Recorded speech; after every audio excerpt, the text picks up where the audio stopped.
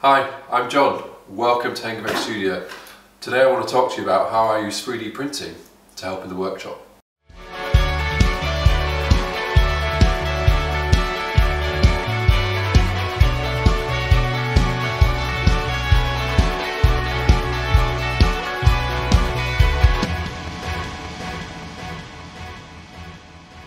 So when you think about the processes involved in cabinet making, carpentry, joinery, any sort of woodworking, you don't really think about a 3D printer being a good tool to have.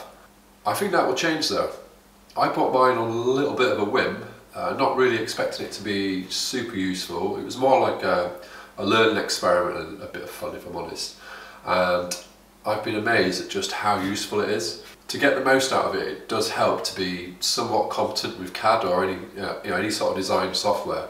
But even if you're not, there's lots of free designs you can just download off the internet, and there is literally thousands of designs you can just download off the internet and print straight away. So if you're not familiar with how the process works, you essentially draw up your model or download a model. You then take this model and you put it into another little bit of software which slices it up, and there's tons of different options, you don't need to worry about too much of it. But that basically chops up the model and breaks it down into code so that the printer knows what to print on each layer. And that's about it really. It looks a lot more complicated than it is, in all honesty. So what do I use it for? Tons of stuff. Let me show you. The main use would be jigs. It's so easy to quickly draw up a jig in CAD and then print it out ready to use. Not only is it super accurate, it saves a lot of time, and once I've got the file I can just print any replacements, or if I want to adapt it easily I can just do that. It's brilliant for odd shaped ironmongery or random one-off stuff. In fact, a lot of ironmongery suppliers also offer a CAD file download with their products, so you can take that and turn it into a jig really fast with a little bit of practice. The other main thing I use it for is generally just odds and sods around the workshop. So hammer holders, little tubs, battery holders, setting up tools, that's actually really useful. There's just tons of this stuff. Vacuum hose attachments, that's a really good one. It can be such a pain getting attachments to work with the right diameters. They're all sort of slightly different. So I made up this parametric file, so all I have to do now is essentially type in the dimensions of the hose, and just like that, there you go, look, a specific adapter is ready to print.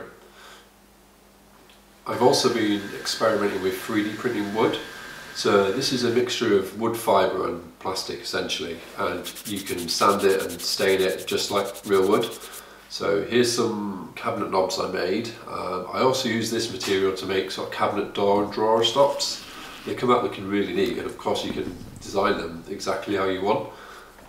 Lots of little random bits that it's handy for. So for example, part of the mechanism I used in this secret bookcase door was 3D printed from a design I made. There's also, there's loads of different filaments you can buy and just play around with. I've got so many ideas I'd like to try out, just want to get a minute. But I think the main limitation with it is the strength. So the standard filament, PLA, although it's really easy to use, it isn't super strong and it definitely doesn't like heat. So you can get other materials or filaments that are going to offer a lot better characteristics, but to be honest I haven't actually had time to experiment too much with those. Does every workshop need one?